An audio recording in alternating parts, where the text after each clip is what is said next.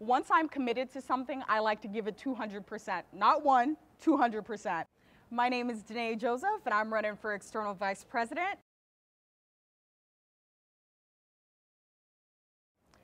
If I were to describe myself in one word, I would say passionate. I'm very passionate about the work that I do.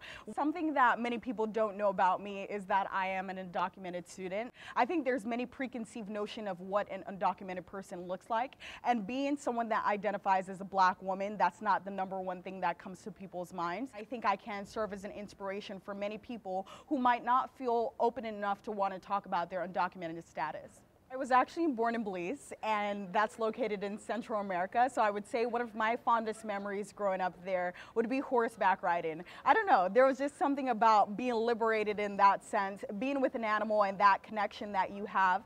It just was beautiful, the fact that I was able to explore the land in that manner. I loved it. One of my favorite UCLA memories is coming to freshman orientation. I know that sounds so cliche, you've probably heard that already, but it's my favorite memory because it was the first time in which I knew I wanted to come to this campus. I wanted to be a Bruin, and I was passionate about this campus and the work that we do. Not only that, it was solidarity and the passion that I saw coming from other freshmen, the fact that they wanted to be able to make a difference, and just feeling as though I was in a room with powerful individuals who were actively working to create change was one of the things that I loved early on.